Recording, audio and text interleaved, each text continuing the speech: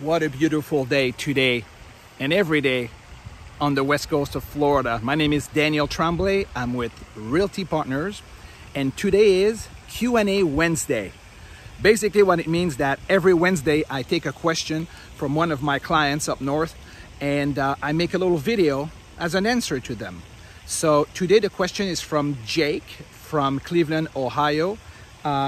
He wants to move near water but cannot afford the beach at this time. Any suggestions? Yes, Jake, I have a great suggestion. It's called Lakewood Ranch. Lakewood Ranch is a master plan community. It's the #2 master plan community, voted #2 in the US. And why? Well, it's got 28 villages of resort style living, over 200 lakes, such as this one.